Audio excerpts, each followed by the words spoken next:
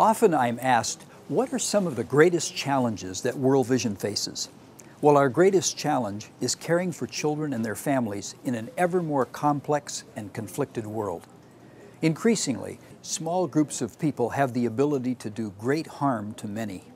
Working in these environments can be daunting.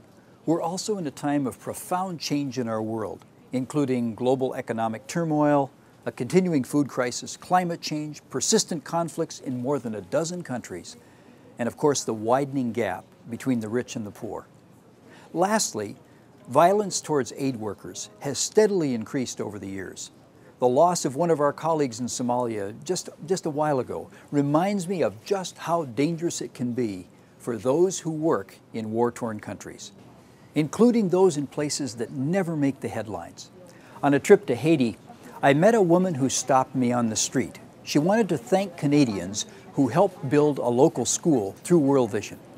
She said, "Our daughter is getting an education because of you. My older daughter did not have this opportunity, but my younger one now has hope for the future." Yes, hope for the future of the world's children must override our fear of the challenges that come with making that reality possible.